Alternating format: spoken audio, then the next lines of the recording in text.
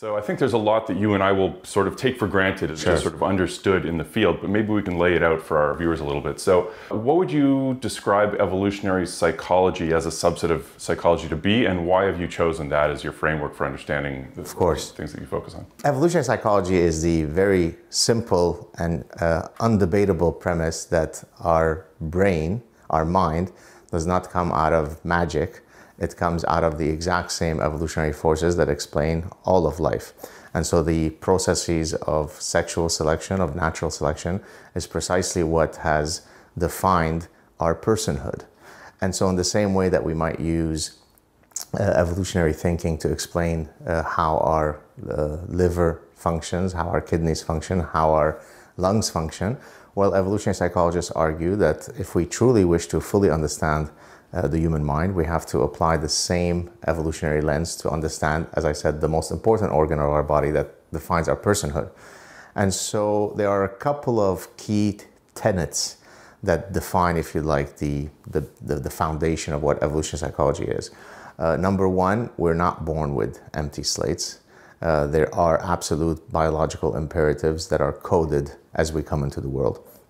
This is why you can give children who are in the pre-socialization stage images of beautiful people and less beautiful people, and they point and look at and stare at the beautiful people longer. By definition, they couldn't have been socialized. They are in the cognitive developmental stage where they can't yet be socialized.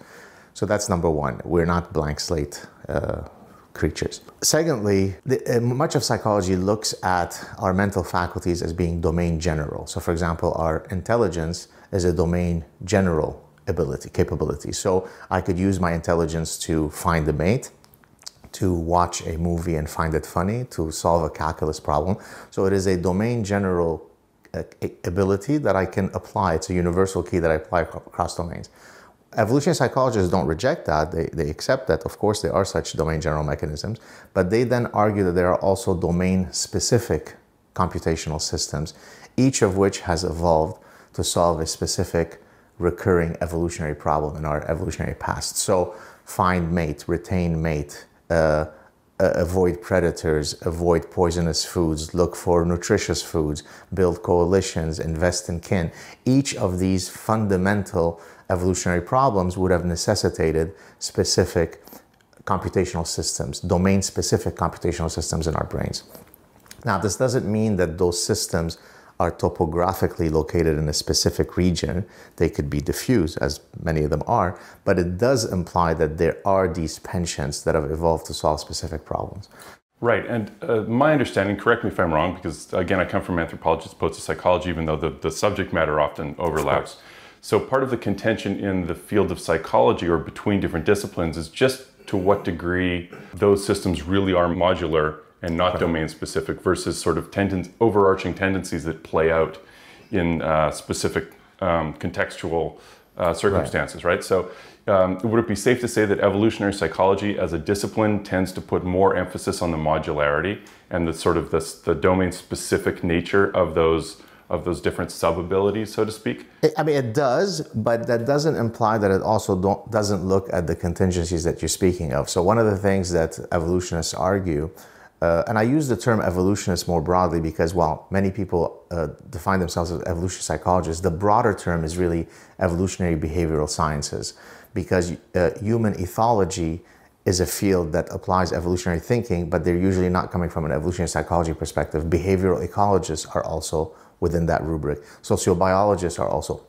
Darwinian anthropologists are within. So the broader field, if you'd like, is evolutionary behavioral sciences, of which evolutionary psychology is one of the branches. Right. So behavioral ecologists, to your point, are the evolutionists who study why it is that different behavioral plasticity manifests itself. So for example, in one culture, you might have the evolution of spicy cuisine. In another culture, you have the evolution of bland cuisine. And when we're talking evolution here, we mean cultural evolution. Cultural evolution, thank you, biological evolution. Exactly. Yeah. But incidentally, nurture happens in its form because of nature. It's not as though they are antithetical to each other. Nothing exists outside of your biological realm, right? So in a sense, that's a false dichotomy, nature or nurture. I think Matt Ridley had a book called Nurture by Nature. I love that term because it's exactly apt in describing the false dichotomy. So in the case of going back to the spices, if I were, say, a cultural anthropologist, I would simply revel at the recognition that there are cross-cultural differences. Look, the Malaysian and Mexicans eat spicier foods, while the Swedes and Danes eat less spicy food. Good night, everyone. Whereas a more interesting question is to then ask, why is it that these cultural traditions have evolved in this particular way? Not all will necessarily have a biological explanation, but in the case of spices, it's actually a very clear biological explanation. It turns out that if you map the distribution of spicy or non-spicy foods around the world, it correlates to the ambient temperature of those cultures. Cultures that have hotter climates are more likely to have food pathogens, are more likely to have the greater proliferation of food pathogens. Therefore, a cultural adaptation, spices, cuisine, is a solution to a biological problem. It's called the antimicrobial hypothesis. So once you incorporate that additional layer of an explanation, now you have a much richer explanation, which leads me to the third. So I mentioned evolutionary psychology is not tabula rasa. Evolutionary psychology is recognizing that there are both domain-specific and domain-general modules. The third important thing to recognize about evolutionary theory in general, not just evolutionary psychology, is that it makes a distinction between proximate and ultimate explanations. Proximate explanations is where much of science operates. It explains the how and the what of a phenomenon. Most Nobel Prizes have been won at the proximate level. There's nothing wrong with that. But the ultimate explanation, not ultimate in the superior sense, but ultimate in the unfolding of the Darwinian why. Why has the phenomenon evolved to be of that form? So to give you a very specific example, if you take pregnancy sickness, women have experiences around the world since time immemorial. There are many proximate questions I can ask. How does the fluctuating hormone levels of a woman affect the severity of her symptoms? Okay, that's a proximate question. Great. The ultimate question would be, why has this physiological response evolved to be of that form? And the answer turns out to be a very beautiful and elegant one, and not only with many theoretical implications, but many practical applications. And during the first trimester of gestation, there's a period called organogenesis, where the organs of the fetus are forming in utero. During that period, it's particularly uniquely important that the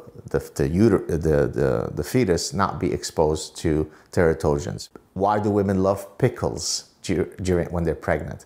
Because pickling is an antimicrobial mechanism, if you like, just like spices, just like salting. So, they avoid certain other foods and drinks that are likely to be high on teratogens. Even though pickling itself is a completely cultural phenomenon. That's right. Right, but so the manner by which you resolve the microbial problem might manifest itself in slightly different ways across different niches, but you would expect that these cultural adaptations ultimately are rooted in some biological cause. Okay, so now, so number one, women are attracted to certain foods, avoid other foods when they are during this period. They feel nauseous.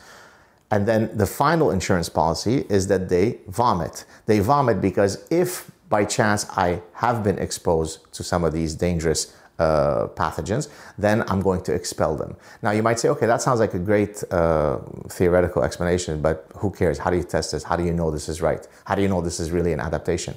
Well, it turns out that women who experience more pregnancy sickness are less likely to have miscarriages.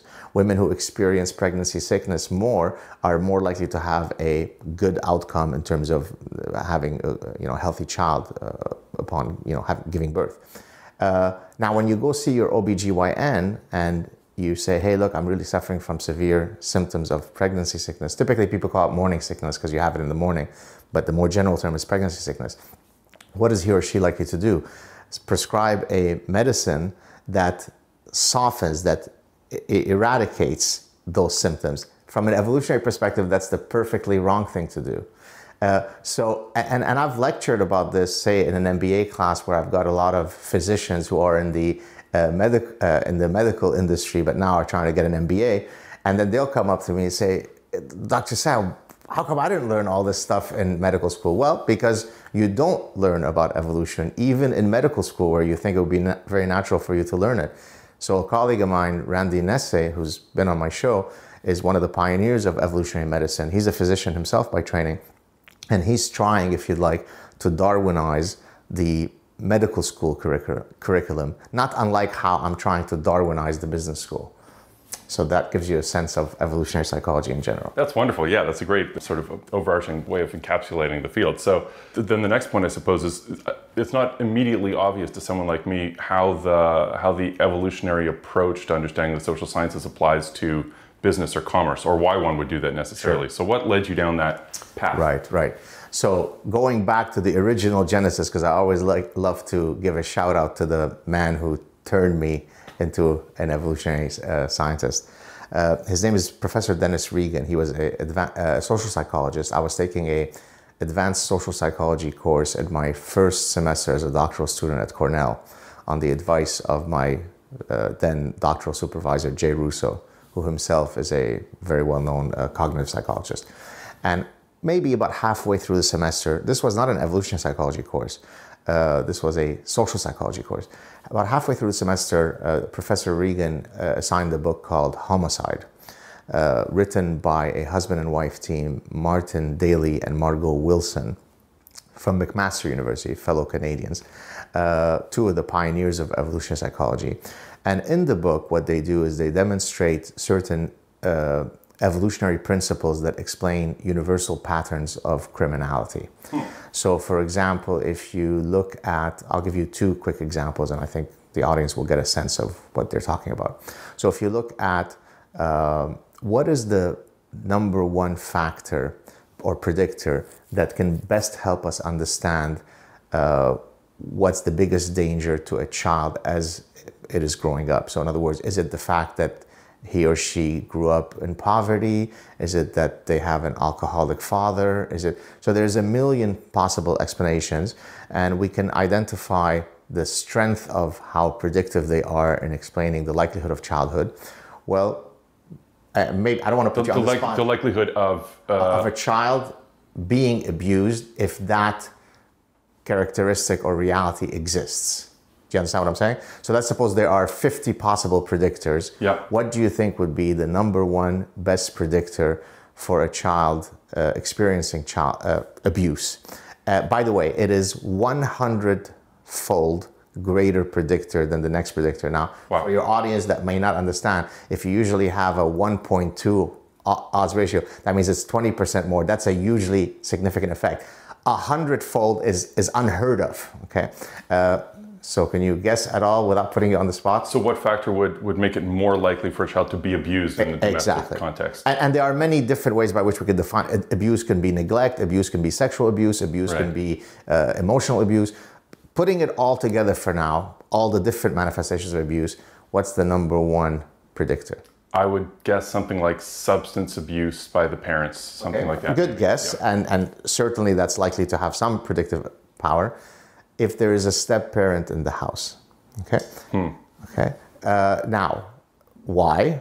It's not terribly difficult once you understand evolutionary theory. We are a biparental species. Both parents typically invest quite a bit.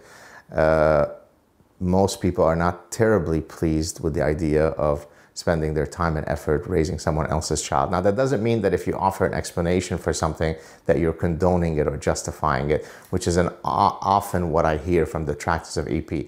Oh, but Dr. Saad, so you're basically offering an explanation, so it's okay to do child abuse? This is, I think, a huge problem, as far as I've seen, with the public understanding of science and of evolutionary science in particular, right? Because there's this conflation, this sort of blurring between normative and descriptive counts. Exactly. And usually my response to them is, right, Einstein, because when an oncologist explains pancreatic cancer, that's because he's justifying it. That's because he is pro-pancreatic cancer. Then they usually go away. Step-parent is exactly what explains the universal fable of Cinderella, and which became known after in evolutionary theory as the Cinderella effect, actually written by Martin Daly and Margot Wilson, the same authors. Cinderella is abused by her evil stepmother because she's a stepmother who cares about her two biological daughters, but not her stepdaughter, okay? And you find this behavior, by the way, in many other species. This is where you have what are called homologous phenomena, where the same phenomenon manifests itself across many different species. So in lion society, they're usually, the way the society is structured, there's a pride made up of many females, their children, and 1, 2, possibly 3 dominant males. And then the young males, as they enter sexual maturity, are kicked out of the group. Well, so there's all these really sexually frustrated young males that are coming into sexual maturity that would like to find a pride to take over and then have sexual access to the females. Well, the 2 dominant males will, or let's call them 2, they could be 2, 3, 1. For many, many years, they can repel those incursions. But one day, nature catches up to you, and those dominant males are now older, they're no longer as powerful, they're either killed, or more often, they quickly learn what's going to happen to them, and they leave the pride. And by the way, their trajectory is usually a very sad one when they're left alone. The new males come in, and what's the first order of the day? What's the first thing they do on their to-do list that day? They kill all the cubs. Why do they kill all the cubs? Because those cubs, by definition, could not have been sired by them. And there is no point in me spending all my evolutionary investment investing in someone else's genetic material, if I can put it that way. Now, what happens when they do kill all the cubs? The females whose cubs were just killed by those dominant males go into estrus. In other words, as I tell my students, and they're all sort of transfixed, I say in the human context, we get the ladies in the mood by playing Barry White music. With lions, we kill the females' children, and that's how we get them in the mood, so to speak. I'm saying it facetiously. But Gad, doesn't that mean that you're supporting lion infanticide? Exactly. But that's what you keep hearing over. I know, yeah, it's frustrating. And people don't appreciate the fact that humans have both wonderful qualities, which evolutionary theory explains: empathy, romantic love, sibling love, friendship love, cooperation. All of these things are perfectly within the purview of evolutionary psychology, but evolutionary psychology also recognizes that we're not walking saints and angels. We also kill each other, we experience murderous rage and anger and jealousy, and humans rape and humans abuse and humans go to war. Those are also part of the behavioral repertoire of our existence. And therefore, when you explain the nice stuff of humans, everybody's quiet. When you explain the bad stuff, oh, what a Nazi you must be. You're condoning cheating on your husband or wife. No, I'm not condoning it. I'm explaining that it happens tons of times, and let's try to understand why it happens. It's not because of pornography. Why do you think people have that reaction, though? Like, just psychologically speaking, if you're a psychologist, so how do you explain the fact that people have like intensely different visceral reactions to the same theories, or just describing different phenomena? Yeah. So I'll explain that, then I'll go back to the homicide book, just to close that parenthesis. Yep. So in one of my books, The Consuming Instinct, but in many other places, I offer an analysis of the wide range of reactions that people have to evolutionary theory in general and evolutionary psychology in particular. And they come in many different varieties. Some of them are cognitive obstacles. Some of them are emotional obstacles, but almost always they're due to ideological issues, because evolutionary theory ends up attacking the foundational edifice of some pet ideology of mine, and I can't have that. If evolution is right, then I'm screwed, and therefore I'm going to fight against it. So if I'm a religious person, I hate evolution, because where's God in all this? We're not unique, we're not, okay. If I am a radical feminist, I hate evolutionary psychology because you're saying there are innate sex differences, that's craziness. If I am a postmodernist, I hate evolutionary psychology because postmodernism says there are no universal truths. Well, of course, evolutionary psychology recognizes that there's a thing called human universals. So for all sorts of ideological reasons, people line up to throw mud at evolutionists.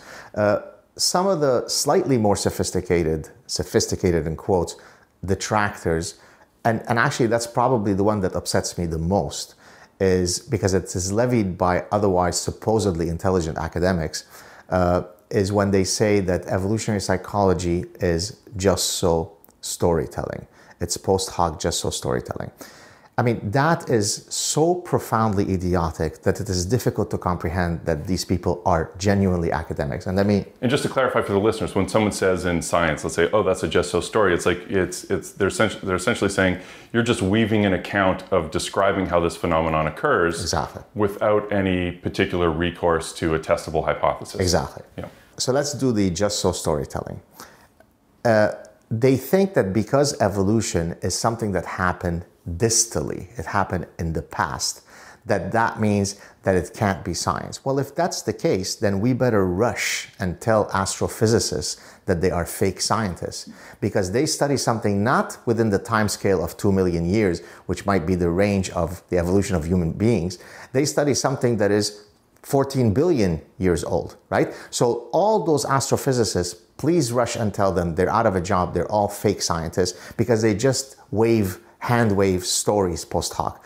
Oceanographers, paleontologists, geologists are all studying phenomena that happen in the distal past. So the idea that if something started in a distal past, you can't study it using the scientific method is so profoundly idiotic that it actually, look, even now I'm getting upset mentioning it, okay? So that's number one. The idea that something is not testable in evolutionary psychology, again, is so outlandish. I've now been a professor for 25 years. I've published many, many papers in all sorts of journals. You don't think I tested hypotheses? Here's a hypothesis. In the maximally fertile phase of their menstrual cycles, women are most likely to beautify themselves. Okay? That's a very easily falsifiable hypothesis. I collect data on women across their menstrual cycles. I see when they most beautify themselves. And if it is not within the very small window of their maximally fertile phase, that hypothesis is falsified. It's just, when someone argues this, the way I translate it is, I'm a moron who knows nothing, but I have to pretend I know something because I took a course in anti-evolution at Oberlin College. Okay? That's what they're saying.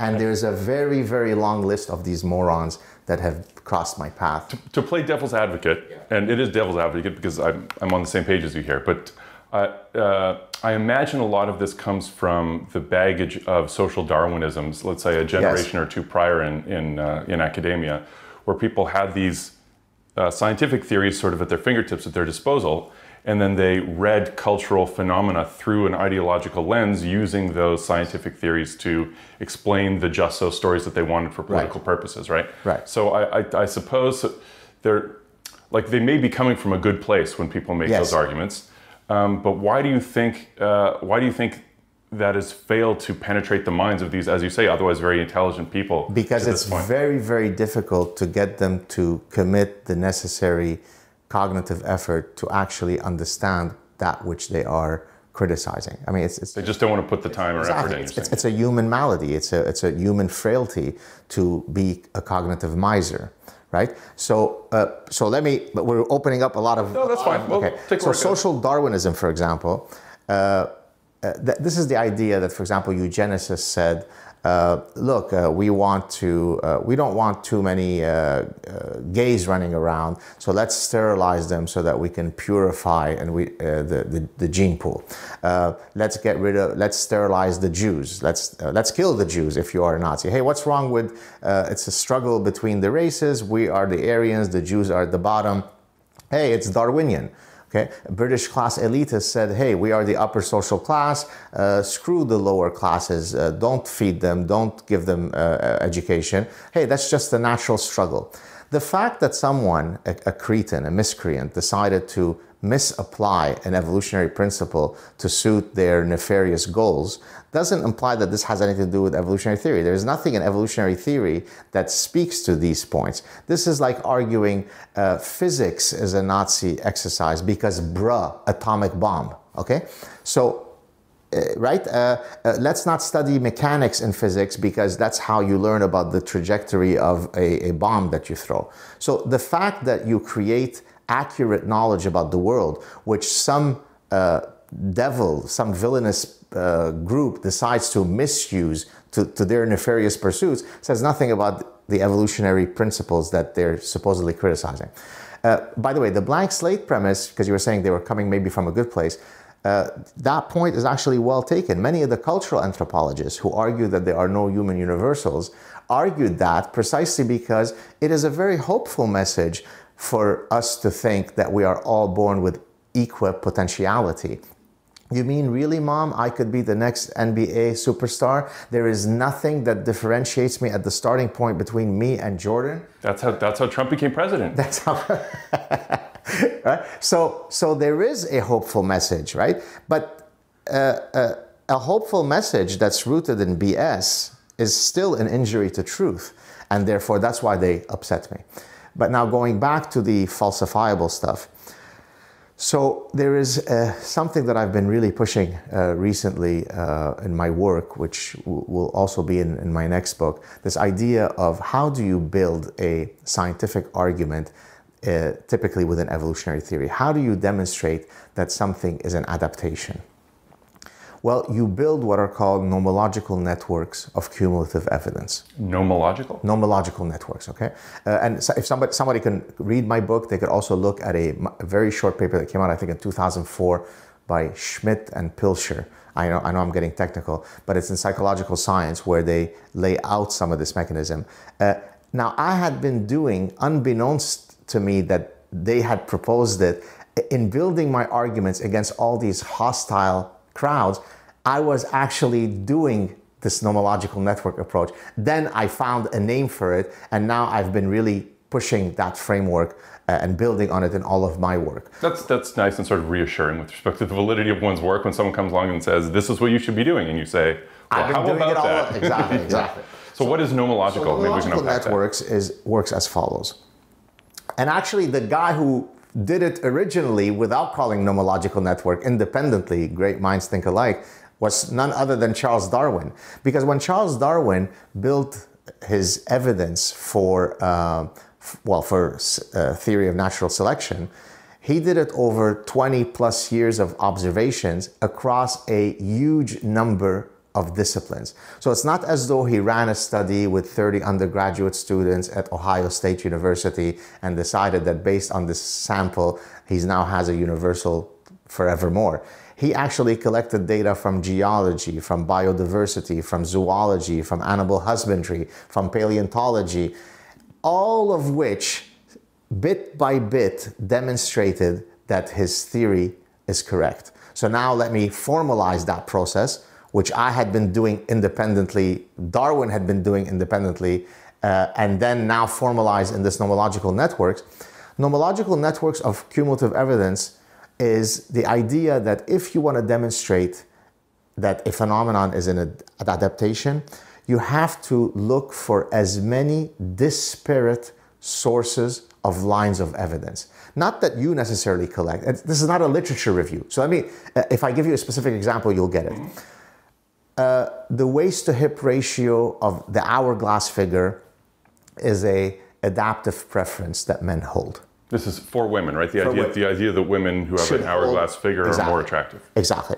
Okay. And so typically evolutionary psychologists, well, not typically, evolutionary psychologists argue that the range is 0.68 to 0.72, which corresponds to the hourglass figure. And the idea is that there are clear evolutionary reasons why men would prefer a woman who signals that particular morphological trait. But Gad, I know someone who doesn't have that exact preference, so you must be completely... Very good. My aunt Linda is taller than my Uncle Bob, so what you're saying that men are taller than women is pure bullshit, Dr. Saad. That's another typical cognitive bias of the morons and the intellectually deficient. Now, and if I use these strong words, it's not just to be humorous or hyper, it really is because they are an injury to truth. One of the things that defines my being, both as a public intellectual and as a scientist, is I'm genuinely moved. I'm injured by the constant attacks on truth. And ultimately, these people, many of whom are academics, should be smarter than to be committing these errors. But they are so ideologically blinded that they're unable to extricate themselves from their biases. And to me, that makes them intellectual terrorists, right? They are attacking the edifices of reason and science, right? No serious scientist questions evolution. To question evolution is to be part of the flat earth society. It's the same thing. You're part of the same group of folks. Okay. But anyway, so to go back to nomological networks. So the waist to hip ratio, how do I demonstrate that it is adaptive? Well, first, I can offer you theoretical explanation that argues that sexual selection is the mechanism by which in a sexually reproducing species, males and females evolve certain preferences in the opposite sex. So there is a very clear theoretical mechanism that explains how that preference would have been coded. Okay. Now I'm going to give you medical data. Well, it turns out that women who exhibit that ratio are healthier, are usually younger. We lose that shape as we get older, are more likely to conceive. So now I have very clear reproductive and medical currency that if you have that shape, it results in the exact evolutionary calculus that we care about, which is you either reproduce or don't. Okay, now I'm going to show you data, cross-cultural data, universal data, not only from your lab in Ohio State. I'm going to go to the Yanomamo in the Amazon, and I'm going to go to the Bedouin tribe in the Negev desert, and I'm going to repeat it in 50 cultures, and guess what? They're all going to show that figure. So now look what I've gotten so far, and I'm going to give you a lot more. I've gotten you a box of theoretical data or explanation, then a medical reproductive stuff. Then I've gotten you cross-cultural human universals. Now I'm going to give you data where that preference was captured not only through paper and pencil tasks. Tell me which of these women you find most beautiful. I'm going to give you eye tracking data. I'm going to give you brain imaging data. Men's pleasure centers light up more neuronally when they are exposed to women who hold that preference. Now it seems like I'm really building a lot of data in support of what I'm saying. It sure doesn't sound like I'm just hand-waving bullshit arguments. Let's keep going. Now I'm going to get you data from prostitutes that shows that prostitutes who have that hourglass figure can command larger fees. Now I'm going to show you data study done by me where you take, I did it 48 different countries. I had an undergraduate student code data of female escorts who advertise themselves online.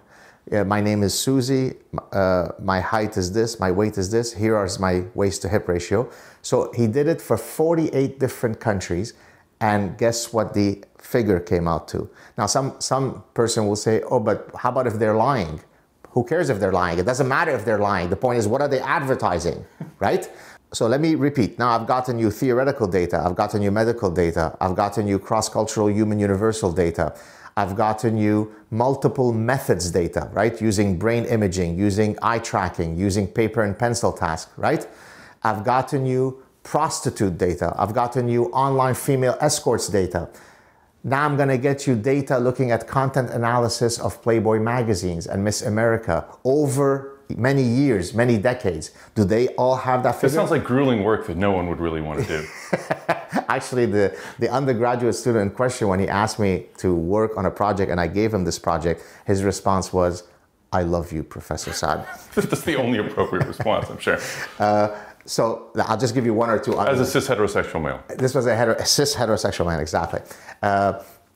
So then there is data looking at, I think it was Greco-Roman, Indian data, African, these are traditions of art coming from antiquity, from Africa, from India, where they took figurines from 2,500 years ago, and they can actually calculate the waist to hip ratio. It supports it. Right. Now I'm going to give you the coup de grace, the killer. If all this other data were not enough, you could take, you ready? Is everybody listening? You could take congenitally blind men who have never had the gift of sight. make them go through that preference task using what? Haptically, by touch, and guess what they choose? So does that sound like it is just so storytelling? No. Evolutionary theory, its epistemology, actually sets the evidentiary threshold unbelievably higher than the rest of the sciences. An evolutionist is profoundly more rigorous as a scientist than your BS guy at doing his undergrad studies in the lab. But they can't be bothered to say, oh, so Professor Saad, you just came out of this out of nowhere. So that's what upsets me, because it's like when I'm accused. I'm a Jewish person who escaped Lebanon. I'm accused of being a Nazi Jew hater.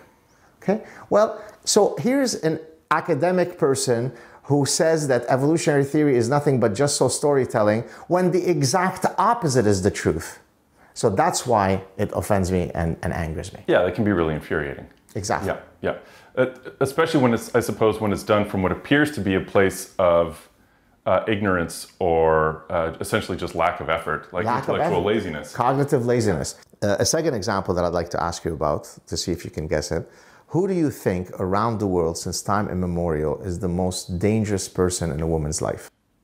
The most dangerous person in a woman's life. Like, in other words, if something is going to go bad in a woman's life in terms of her being attacked, in terms of her being abused, in terms of her being killed, who is that person? Going off my sort of Netflix CSI type knowledge, I'm going to say it's always the ex-boyfriend, so a former lover. Exactly. It doesn't have to be former lover, it could be current lover. It's her husband. Okay, yeah. What's the reason why he would either kill her or attempt to kill her or beat her or whatever? What do you think? My guess would be jealousy, suspicion of cheating, something exactly. There you go. Okay. So we can go again to the Yanomamo tribe in the Amazon. We can go to neighborhoods in Detroit in 1950. We can go back 3,000 years. We can go 3,000 years from now, and we're going to find the exact same reality that I just described. The most dangerous man in a woman's life is not a serial killer who's hiding in the tree about to jump her. It's the man whom she's coupling with. And what's going to drive him into a murderous rage is going to be either realized or suspected infidelity. Sometimes it's suspected and it's not even true. That's right. It doesn't make a difference from the male perspective. Exactly. Now, why does he do that? Because paternity uncertainty. And now you're giving an ultimate cause. I'm giving an ultimate cause, exactly right. And here's, by the way, where the detractors who say, oh, are you justifying the murder of women? Yes.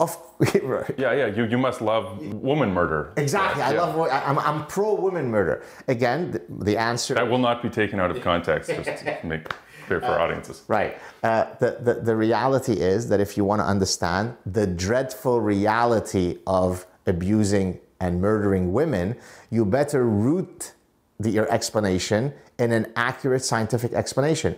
The fact that you offer an explanation as to why men do it doesn't mean you're for it, doesn't mean you're condoning it. It means that if you want to understand it and try to intervene in softening it, reducing it, you better root it in reality.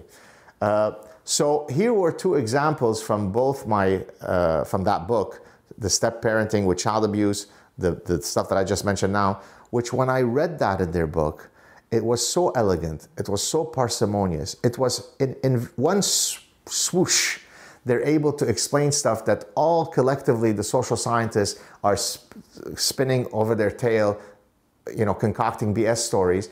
I said, I found my calling. I wanted to study consumer behavior, and now I found this evolutionary lens, and that's how I then eventually ended up founding the field of evolutionary consumption.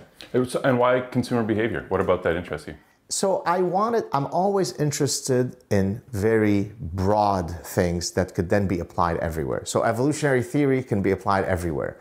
Consumer behavior, in my view, is where all the sexy stuff of our human nature manifests itself, right? I mean, I could have been a psychologist who studies the processing of fear in the amygdala, but that to me is too restrictive. I'm a broad thinking guy. Consumer behavior seemed like the type of field that had enough applications, but had a lot of manifestations of who we are as in terms of manifesting our human nature. So, and I'd also done an MBA.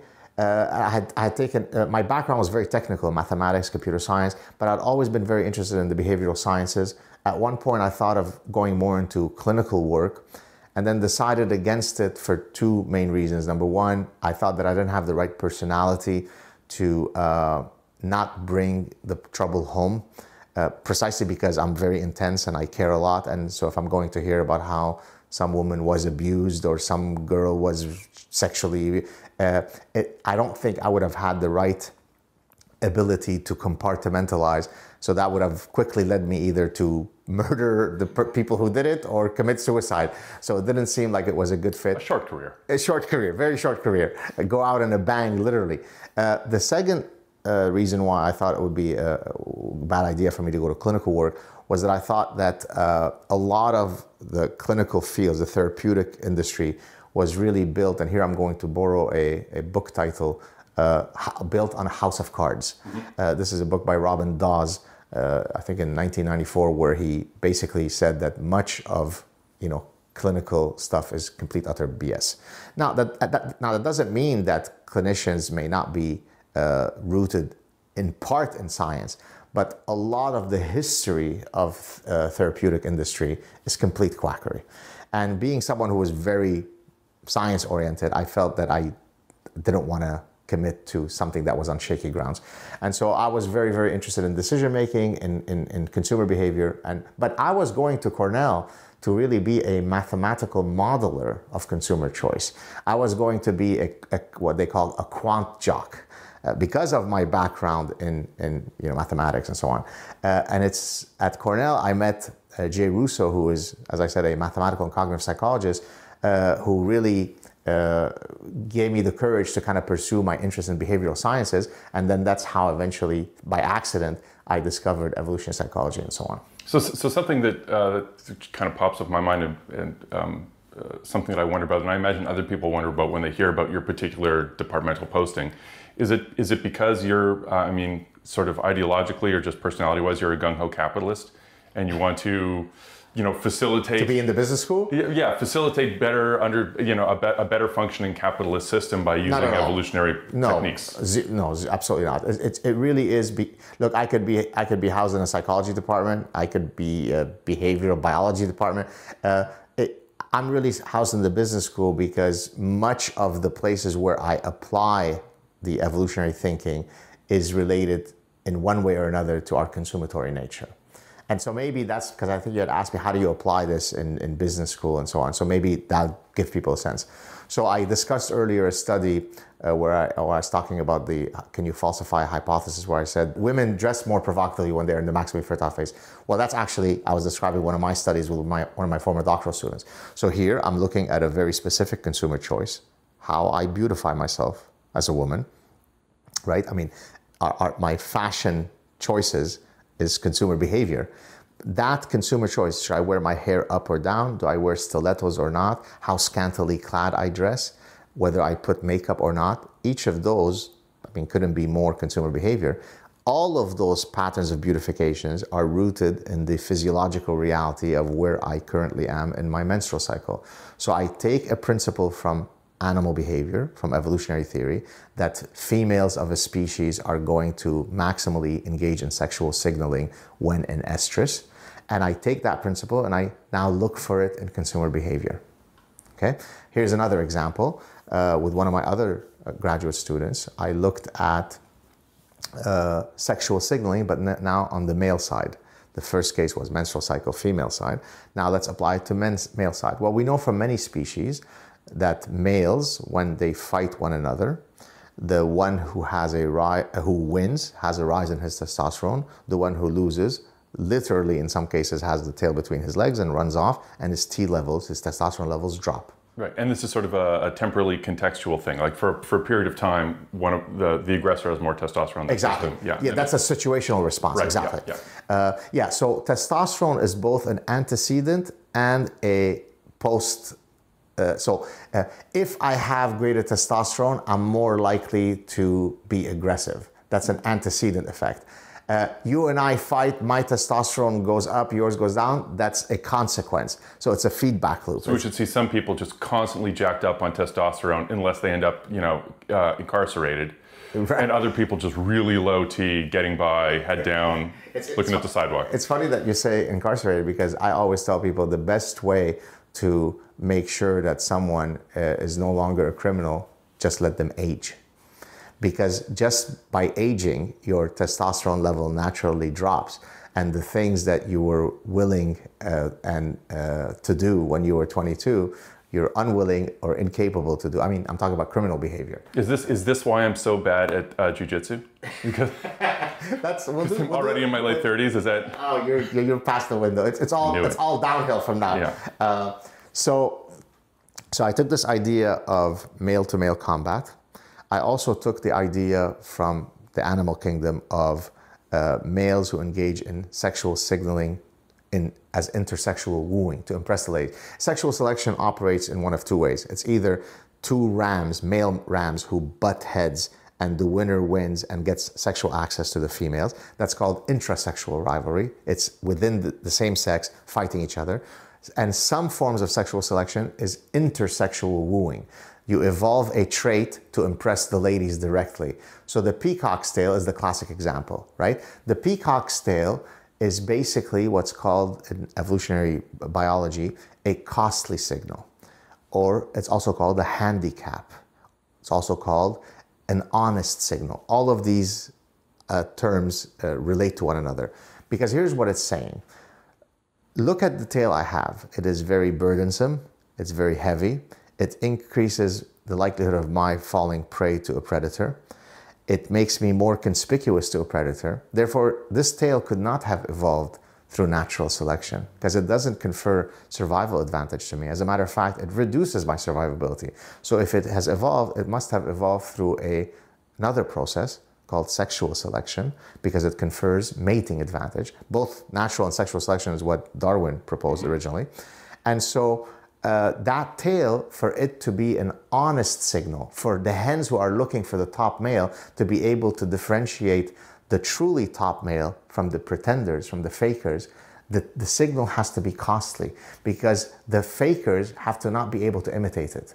So only because I'm here standing before you with this big tail, trust me, I'm giving you the honest signal you should mate with me. So just to clarify for our listeners or viewers here, so is correct me if I'm wrong, but the implication there is that I have such a big tail that unless I was a real alpha, it would be such a hindrance to me that I would have been eaten by a lion like generations ago. Exactly. Yeah. That's why it's a costly signal. Yeah. That's why it's called the handicap principle. Right. I can afford to be handicapped because I'm such a stud. Exactly. Yeah. This has also been referred to as Zahavian signaling, because Amos Zahavi, a Israeli ornithologist, demonstrated this with Arabian babblers. So there are many different... Which is a species of bird.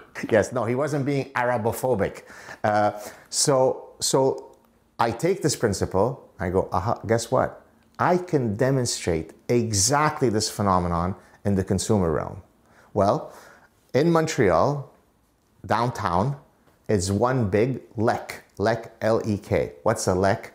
It's a zoological term that captures, so a species could be a lekking species if it does this. It's a physical space where typically the males of the species go and start showing off. And at the periphery of the lek, the females stand very judiciously looking for the top male, and then they choose, this is the top guy. Oh, so you're talking about St. Catherine Street and then and the pedestrians that walk on either side of said street. Look at you, Mr. Big Shot. So St. Catherine... Well, not me, unfortunately, but the people driving the nicer cars. You have height, so you're already pretty good. When I met you outside, you towered over me. That's already giving you some points. That's the only reason I'm here today. So the street actually is that we use for the study I'm about to say, it actually went through Crescent, but through St. Catherine, but then it turned into Crescent, which is the real club zone. Market. Yeah. Well, I argued that much of what we do as consumers is nothing but lekking behavior. And so now how am I going to test this? Well, and I always joke that try to get the granting agencies to give you a Porsche I was just thinking, like, don't you have to go through behavioral research ethics boards for this? Because we have enough problems just asking people surveys about seafood they eat and stuff like that. Exactly. Well, you can't even ask them what their gender is now. You can't even ask them what their income, because that's culturally insensitive. You can't ask them what their biological sex is, because it's so how did you get away? Who did you bribe? No one. The truth was my defense or my pitch. And so with one of my former graduate students, we rented a Porsche, and we had a beaten up old sedan as a second car. And we brought in young men to the lab. Did you draw straws for this, or? No, so this was actually within subjects. So what that means, basically, it's not half the subjects do the Porsche, half the subjects do the sedan. The same subjects did each condition. And so each subject did 4 conditions. Drive the Porsche in the Lek, meaning on Crescent Street. On a semi-deserted highway, actually Highway 20, which is pretty close to where we are right now. And do the same thing with the sedan. So you have 4 conditions. And the dependent variable, the dependent measure, was salivary assays to measure your fluctuating testosterone levels. Right. So you're testing to see if that changed as a factor of as a function of which car you were driving. Exactly. And perhaps not surprising to anyone other than the BSers in the social sciences departments, put a young man in a Porsche and his endocrinological system explodes. To our surprise, we found... Not literally. Not literally, but to our surprise, we found that so we had predicted what I just said would happen, but we thought it would happen a lot more when there's an audience, the Lek, than on the... And actually, the testosterone shot through the roof, whether it was on the semi-deserted highway or... Now, oh, interesting. Yeah. So it's just the pure purr of the engine. It's the imbuing of very high social status. I got the big win. I won the Olympic medal. I just beat up 4 guys. So that testosterone response, I get into the car. Why when young men are driving on Crescent, they always are blasting the music and rolling down the windows? I mean, why don't they just... It's because I need to... assholes. Because I need you to look at me. I mean, notice that I'm driving this car, okay? We had a second study, which I won't talk about here, but so here's another example of how I took principles from evolutionary biology that manifest themselves across many species, and then I say, well, how can I demonstrate that reality in the consumer context? And so this is really how much of my career has unfolded. It is to take evolutionary biology, evolutionary psychology, and demonstrate how it occurs in our consumatory nature. Hence, one of the books I wrote was The Consuming Instinct. Right. How juicy burgers, Ferraris, pornography, and gift-giving, what they reveal about human nature. Now, why did I choose, by the way, those 4 examples? Juicy burgers, Ferraris, pornography, and gift-giving. It sounds like pretty good research material, to be honest. So I can eat all the hamburgers. Exactly. So I could consume pornography. Right. Yeah. It's because, so I argue in a lot of my work that much of consumer behavior could be mapped onto 4 basal Darwinian modules: survival, reproduction, kin selection, and reciprocal altruism. Kin selection being you want your those related to you to do better than those who are not related to, or you have more preference for. That's exact. So for example, the reason why I love my biological children more than I might my stepchildren or random children is precisely because you and I are not ancestors of people who were randomly allocating their parental solicitude, if you like. Okay. Yeah, we're here because our ancestors cared more for their own children than for exactly. others. Yeah. So kin selection is the mechanism that explains why I would jump into a river to save 3 brothers, even though I might end up dying, right? If all that mattered is that I survive myself, then you wouldn't see across a huge panoply of species this incredible kin-based altruism, where I actually am willing to completely risk being eaten by a predator if in the burrow there is a packet of genes that are linked to me that constitute more than if I were to die, okay? So that's kin selection. And reciprocity is the mechanism that explains why I would jump into a river to save a friend who's not my kin, or to save even more paradoxically, but it's not really that paradoxical, a stranger. Okay. Well, so I basically argue that these four basal mechanisms ultimately explain tons of consumer phenomena. Not all. It doesn't explain why I may like bowling and you may like fishing. Those are just individual differences, vagaries. Our unique personhoods are manifesting themselves. That's fine. So it's not as though evolutionary theory explains everything, but it certainly explains a lot. And so one of the things that I try to do that I've tried to do throughout my career is to say, of course socialization matters, of course culture matters, of course the environment matters. No one is negating that. No serious evolutionist thinks that we're not socialized. But first of all, socialization happens of its form because of biology. But secondly, by completely ignoring the biological forces that make us managers, employers, employees, traders, all of the things that we study in a business school, why people go to great lengths to get an MBA. You could study all that without once mentioning the word biology. How could that be? Think if you were an animal behaviorist for 2 million other species. In every species, the study of behavior would be completely rooted in some biological mechanism. Mm-hmm. Not for humans. Humans are somehow the only species that exists outside of biology.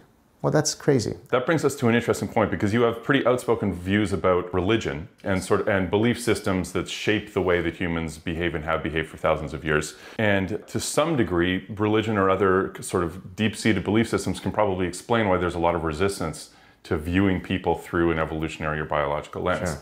Yet at the same time, and this, I'm playing a bit of devil's advocate here, but some of my colleagues and people you may know, like Joe Henrich, Aaron Orenzion, and people like this, have focused on how religion itself, if looked at through a cultural evolutionary lens, sure, is actually very adaptive. Yes. And has been very adaptive, yes, throughout time. And that's how you explain phenomena that kind of come together and look like what we call today religion.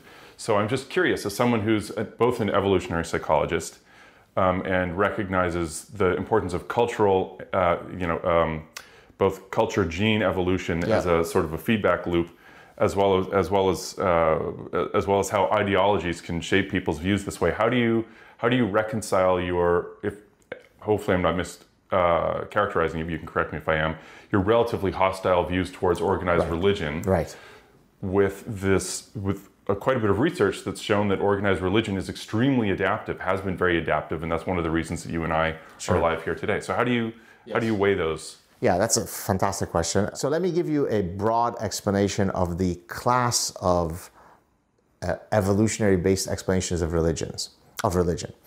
So one, you could look at a cultural form, let's call religion a cultural expression, and say, is there an adaptive value to that form having evolved? So that would be David Sloan Wilson, the evolutionary biologist, who was a good friend, who basically says groups who are inherently more religious, because they have greater communality, greater cohesion, greater in-group, out-group demarcation lines, so on, are going to out-survive groups that don't have religiosity.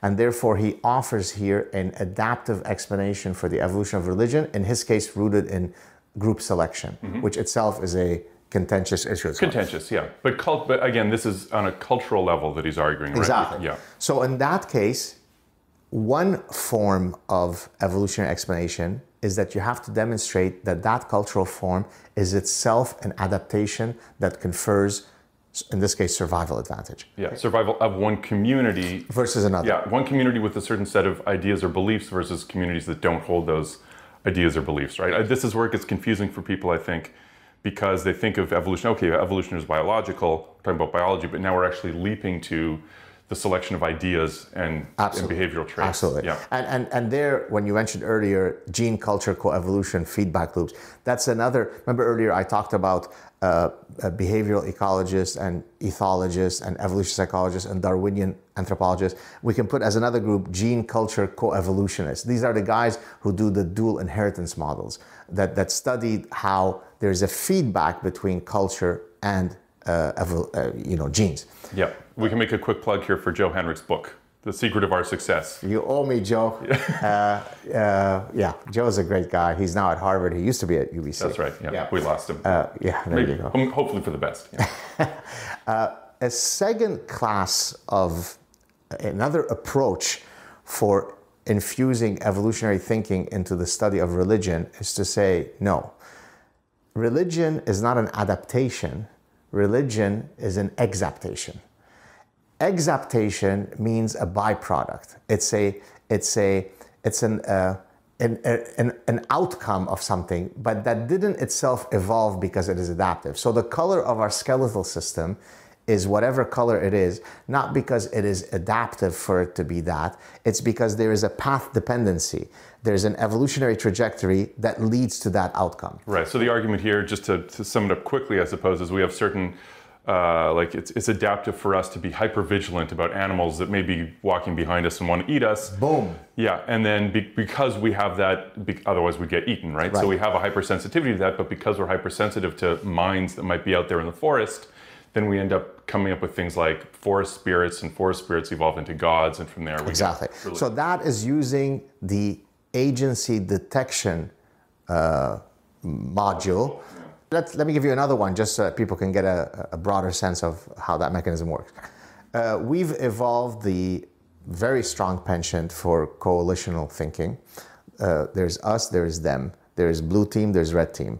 There is all the members of my group, and everybody else is to be suspected and to be the enemy.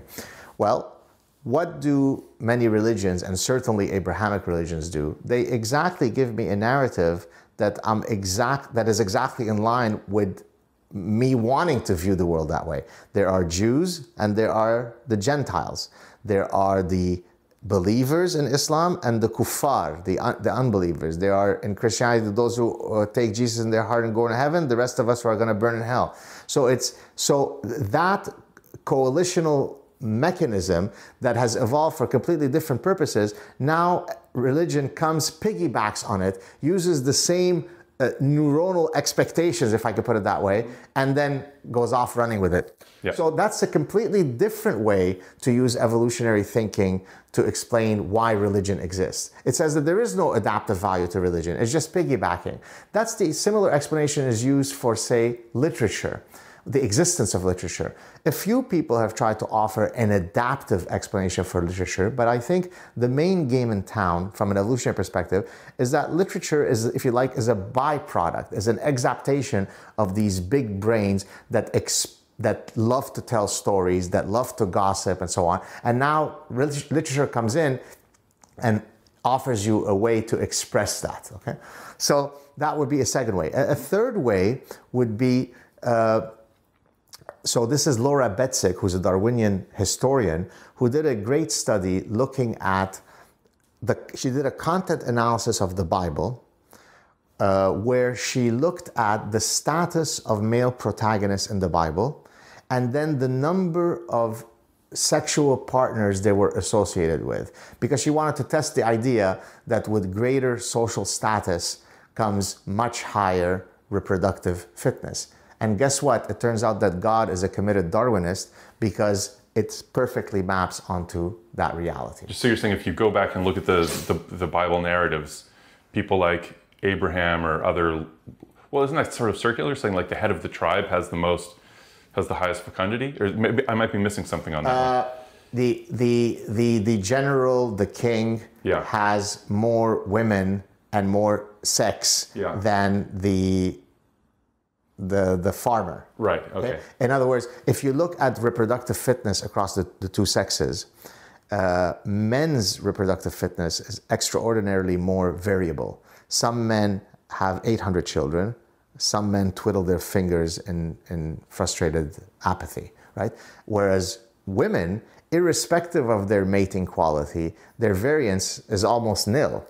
Number one, just because of the fact that they have to bear the children. Yes, exactly. They're sort of limited. There are other reasons too. Just that it's not as though there are women who have 12 children, some have 0. Some right. They all end up roughly at the same final reproductive fitness. Now, the quality of the children, quality in a mating sense. Yeah. If a beautiful woman marries a high status man, then they will pass on some traits that will make their children more likely to be successful in the mating market. So that might be true. But the number, if the currency is the reproductive fitness in terms of numbers, men's reproductive fitness is much more variable. Well, it turns out that the Bible perfectly captures that. So in this case, what you're showing is that certain evolutionary realities manifest themselves in exactly the way you would expect them, even in these divine books. So that would be another approach to applying an evolutionary lens to studying religion. Oh, I see what you're saying. Like you can see these books are supposedly come from supernatural sources. Exactly. And yet, maybe not but and simultaneously, when you look at their content, you see our evolutionarily prescribed outcomes manifested in the stories. Okay. And so the more general argument for within that class of explanations is what I describe in several of my books as cultural products being fossils of the human mind. This is what I call them.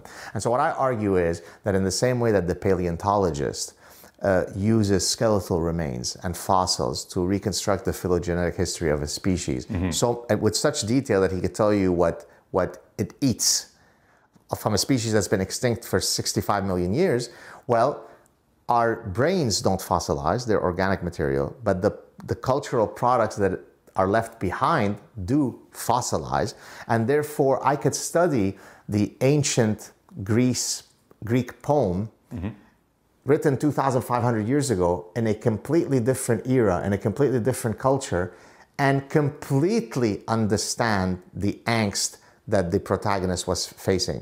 He doesn't know how to look at a smartphone. He doesn't know what that looks like. He'd be amazed to see a plane. So in a very superficial manner, he seems to be very different. The reality is his software that's running his brain is exactly similar to mine, which allows me to look at his narrative and understand that he is engaging in sexual longing and sexual rivalry and parent-child offspring. All of the main fundamental drivers of literary narratives are the same across all cultures. There's 6, 7 of them, okay? So here, you're using a different approach. You're saying, if I want to understand human nature, I could unlock the mysteries of human nature by doing a content analysis on the cultural products that humans leave behind. Right, and you could do a cross-cultural analysis, I suppose, Exactly. right? To look for the basic building blocks, if you will. Exactly. Yeah. And so again, this shows you how offensive it is, and I use that term in the proper sense because a lot of people are falsely offended all the time. How offensive to truth it is when all these cretins say things like, oh, but evolutionary theory is just a bunch of pretty boys sitting around with pipes and coming up with just so stories. It's the exact opposite of that, right? There are studies in literary Darwinism. These are folks who study literature from a Darwinian perspective. So literary Darwinists will analyze 100 novels coming from 20 different cultures and demonstrate that they're like cut and paste. I mean, not in a literal plagiarized sense, but the storyline is identical. It manifests itself through different cultural contexts, but the fundamental drivers are the same. Now, is the guy who is spending 5 years coding 100 different literary genres engaging in just so stories?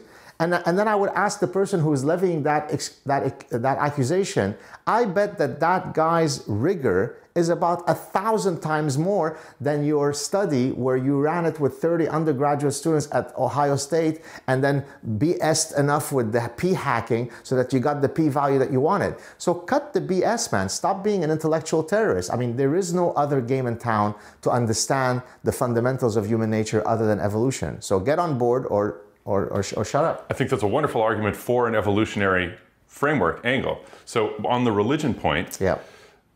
How do you reconcile... Got it. You asked me that, yes. Yeah. We can argue whether the adaptive argument for religion is the best one or whether the exaptation one, but let's suppose I grant that there are adaptive value. There is an adaptive value for religion. Something could potentially be beneficial, but it's still BS, right? So in other words, I don't necessarily have to... well, let's even take a non-evolutionary explanation that fits within that mold. Although game theory is itself typically within evolutionary game theory. Okay? The prisoner's dilemma, many of the viewers might know it. You have prisoner A, prisoner B. he could squeal or not, the other guy could squeal or not, and then what's the best way to act? Well, the original prisoner's dilemma, if you like, without calling it that, was proposed by Pascal, Blaise Pascal, Pascal's wager for why you should believe in religion, right? God could exist or God could not exist. I could believe or I could not believe. There are different payoffs. There are 4 cells, and then he's going to tell you the benefit, the payoffs in each cell, and he comes to the conclusion of therefore believe. Well, so there could be benefits to believing, even though I'm believing in a fairy tale. So at the most pure level, I have antipathy towards religion because to me, it's a fundamental attack on truth. Now, if religion wishes to simply say, some moral prescription, although one could argue that the moral instructions in the religious books are many times hardly moral. So if that's the best selling point of religion, I may have a problem with it, right? Take your insolent children to the gates of the city and stone them to death. No, Professor Saad, that was meant allegorically. It was meant metaphorically, right? So usually the religious people have a very keen ability when the religion prescribes something that today we would view as moral, take that as literal. I show them a passage that is grotesque and immoral, no, you misunderstood. It was meant as an allegory, okay? So bottom line is, it's an injury to truth. And secondly, it causes good people, I don't know if it was the physicist who won the Nobel Prize at University of Texas, Steven Weinberg, I think, who said it first, only religion can make good people do bad things, or what? I've heard that before, sure, yeah. So, a few days ago, we celebrated the September 11th anniversary. 19 men woke up that day thinking that it was perfectly moral and perfectly the correct thing to do what they did. There was no way they would have gotten to that conclusion without religion. It's not as though they could have read Harry Potter and also arrived to that. They couldn't have read Homer's whatever and come to that conclusion. It required the exact content of religion to cause otherwise people who could have been very decent to do the most grotesque thing. So good people are going to do good things, bad people are going to do bad things, but only religion can get good people to do horrible things. And so what about the argument, I don't know if you know him personally, Aaron Noren-Zion, a colleague of Joe Henrich, right. Who wrote this book, Big Gods, and, yes. and other people in that milieu with whom I'm familiar working at UBC. The argument that it may be the case that good people do good things, but only what began, at least, as religious narratives enabled people to effectively, mentally expand their fictive kin group to the extent where they were able to trust and interact with a much larger number of people than their own individual tribe, which eventually led to civilization. The fact that we could actually organize people in large enough groups that, lo and behold, thousands of years later, we come up with, secular social democracies and that sort of thing, but that none of that would have been popular. None of that would have been possible. Without it. Without some degree of, again, fictive kin development, which religion in many ways is all about, right? Enabling individuals to view others who aren't really related to them as if they're part of a larger in-group. So, yes. Can we hold these ideas in our minds simultaneously? So as you were speaking, I sort of have to come up with an explanation to rebut this, right? So this is my first best attempt to counter that. So remember earlier when I talked about homologies? A homology is if the structure of the forearm of humans ends up resembling very much the morphological features of the forearm of the cat, that is a homologous trait in that it demonstrates that both cats and humans have a common descendant. Right, or it's convergent evolution. That's what I'm going to get to answer that your next question. Okay. Convergent evolution would be where two traits or behaviors evolve independently of one another, hence not in any way demonstrating a common ancestor. So the flight abilities of bats and birds would be an example of convergent evolution. So now I'm going to use that mechanism to take a first best attempt at what you said. Okay. Maybe religion is one way by which we can achieve what you said was argued, but there could be also alternate routes to get to that reality. In other words, it's not as though you only needed religion to expand, to use Peter Singer's term, the moral circle to groups other than your most immediate in-group. So I'm not moved by that argument, because I do think we have all of the emotional and cognitive systems in us to have that expansion of the moral group without needing booga booga. Because the reality is there are more than 10,000 religions that exist. Those 10,000 religions on 1,000 different points offer perfectly contradictory things. Mm-hmm. Are we allowed to eat prosciutto? Yes or no? God should be very clear about this. Well, God turns out to say very different things depending on which true religion I believe in. And I could offer you 16,000 from the most mundane to the most profound things, prescriptions of how to behave, and I will find you 50 religions that perfectly say opposite. Sure, even within a religion you can find all sorts of contradictory stuff, right? So I don't buy it. So religion... Oh yeah, but I mean, again, kind of to play devil's advocate, here, just because it's interesting. So that doesn't, those points don't necessarily have to be mutually exclusive. You can have the content in terms of the prescribed behavior to be every time I walk through my front door, I have to do a circle 3 times and sit down like my dog before I enter and take off my right shoe and then pour the milk 3 times. And yes. Right? Like you can make it anything you want. It can yes. be totally nonsensical. But if you know that you see someone else doing that, you know, oh, they have the same sort of mental software running that I do. Therefore, I can trust them more than I can trust this complete stranger who does things the exact opposite way. I mean, the content itself is irrelevant. It's the recognition of similarity. Got it. 2 points.